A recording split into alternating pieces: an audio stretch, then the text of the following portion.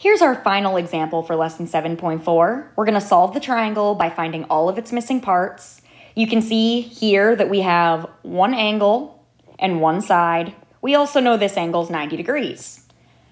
With 2 out of the 3 angles known, we can find that third angle, angle y, by using the triangle angle sum theorem. Let's add 52 plus 90, which is 142. And then we'll subtract that from 180. 180 minus 142 is 38. So that means that angle y is equal to 38 degrees. Now let's use trig to find the first missing side. You could start with either xy or yz. I'm going to start with xy. So we're going to start here with this side. As always though, anytime you do trig, you should start by labeling your sides. And let's label them in relation to the angle that was given to us, the 52-degree angle. YZ is across from it, so that's the opposite. The hypotenuse is YX, which is across from the 90. And the 8.5, the only side left, is the adjacent. If we start with side XY, you can see that that's the hypotenuse. So we have the hypotenuse, and we also have adjacent. We don't know the opposite, so we want to use the trig function that uses both adjacent and hypotenuse at the same time. That's the ka in SOHCAHTOA, which means we'll use cosine.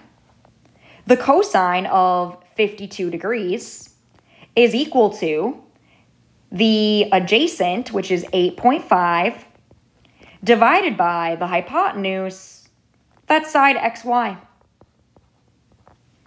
Now we can go ahead and solve that with the cross product property. Cosine of 52 gets multiplied with xy. Type xy times the cosine of 52. And that's going to be equal to 1 times 8.5, which is just 8.5. Now to get our answer, we have to undo that times by the cosine of 52. I know there's not a spot in your interactive notebook to write this. You can just do this part in your calculator. We'll divide by the cosine of 52 to get the xy by itself. So we need to do 8.5 divided by the cosine of 52 degrees. 8.5 divided by the cosine of 52 degrees.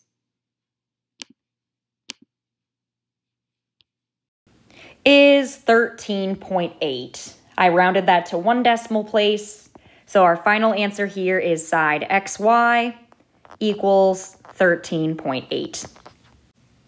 And now we're ready to find the second missing side. To find side YZ, let's use the values that we know for certain. I know we just calculated the hypotenuse xy, and we got, about 13.8. However, that's a rounded number. When you're doing your trig calculations, it's best if you use numbers that aren't rounded. This 8.5 was given to us, and you can see that side YZ is the opposite. We can use the trig function that uses both opposite and adjacent, and that's going to be the TOA of SOHCAHTOA, which is tangent. That means the tangent of 52 degrees is equal to opposite, which is YZ, divided by adjacent, which is 8.5. Now we can solve that with the cross product.